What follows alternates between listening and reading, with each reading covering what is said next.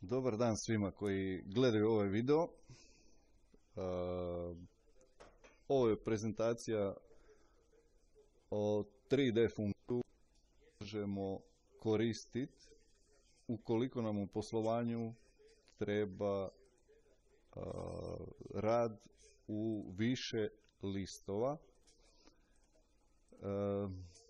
To mogu biti listovi po zaposleniku, po bilo kakvi izvještaji, dnevni, sedmični, tjedni, godišnji, bilo šta. Bitno je, kao što vidite, za ovu funkciju da tablice izgledaju identično, odnosno da su svi podaci na istim mjestima. To je vrlo bitno, inače ta tablica, odnosno ta 3D funkcija neće raditi točno. Ajmo probat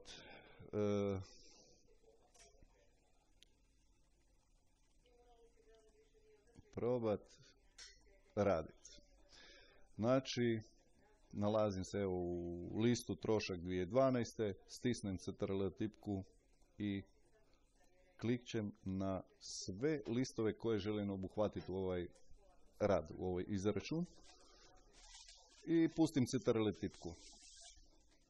Evo ga, probat ćemo povećati, na primjer, učiniti transparentnim nazive stupaca i redaka. Evo, ovdje ćemo automatski zbroj.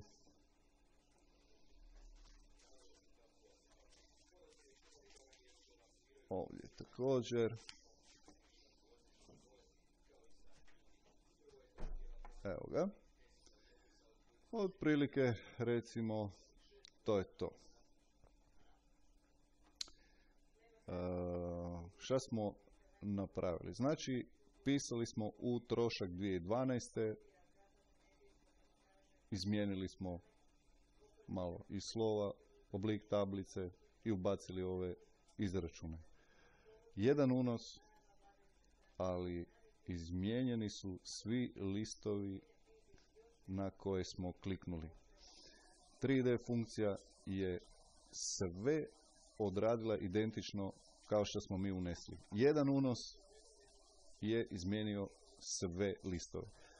Broj tih listova je nebitan. Ovdje ih ima 5, moglo ih je biti 3 ili 30. To apsolutno nije bitno. Ok. Još jedan način korištenja 3D funkcije koji nam može biti vrlo koristan. Ovdje, na primjer, imamo ove troškove po godinama. Mi želimo dobiti nekakvu tablicu koja će nam dati ukupne podatke za sve ove godine. Ok, ajmo krenuti. Ne treba stiskati više CTRL tipku, kliktat na sve ove izračune. Jednostavno ne. Kliknete u ćeliju, jednako, ili ajmo automatski zbroj. Ovo je spremno. Moramo upisati nazive listova. I to samo naziv prvog lista i naziv zadnjeg lista. Trošak 2012. dvotočka. Trošak 2016. uskličnik. Moramo ubaciti D4 ćeliju u kojoj se nalazimo. Enter. Dvoklik. Evo. Tablica je sve podatke iz ovih listova iskalkulirala. Napomena, ukoliko imamo nekakav novi list,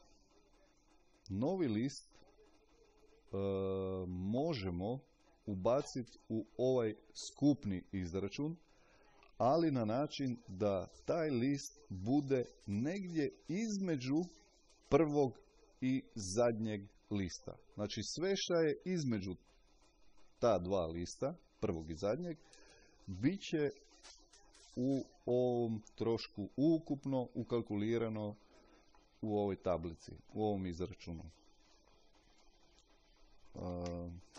Evo da ubacimo i ovdje zbroj, da bude tablica kompletna. I to je to. Zbilja vrlo korisna funkcija. I nadam se da će vam pomoći.